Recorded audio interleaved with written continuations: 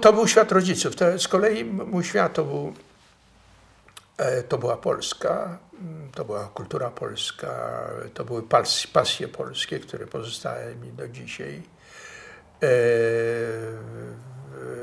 To był też świat mojego brata.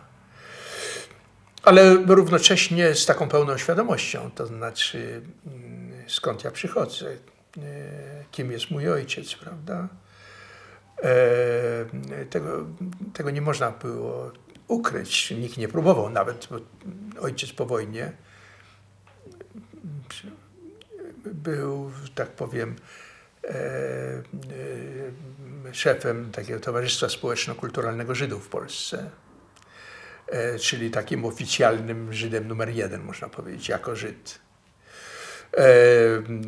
Przedtem jeszcze to się nazywało Centralny Komitet Żydów w Polsce, gdzie byli jeszcze Zioniści, to on niewątpliwie, ja nie znam szczegółów, przyczyniał się do rozwalania ich, był dobrym komunistą, prawda? Do rozwalania ich, do komunizowania tej organizacji. Mniejsza jeszcze o tym będę mówił. W każdym razie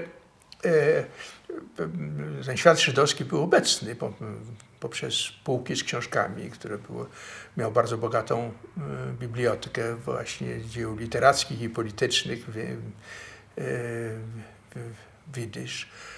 Poprzez język jego i znajomych, wtedy kiedy on zapraszał, rzadko trzeba powiedzieć zresztą, nie mieliśmy bogatego życia, że tak powiem, towarzyskiego w domu, a przypuszczam, że też spotykał się gdzie indziej. Pewnie to też było związane z tym, że matka nie znała Yiddish, myśmy nie znali Yiddish. Wobec tego zapraszanie znajomych, z którymi rozmawiał w Yiddish, nie miało wielkiego sensu. Ale w każdym razie ja jego odwiedzałem, to znaczy tam, gdzie w TSKŻ, prawda, Nowogrodzka 5, później tam, to mnie bardzo rozśmieszyło, bo później już po bardzo wielu latach odwiedzałem ten budynek, bo tam się mieściło Ministerstwo Jacka Kuronia, to znaczy spraw tych społecznych, nie pamiętam jak ono się nazywało oficjalnie, dokładnie pod tym adresem, prawda.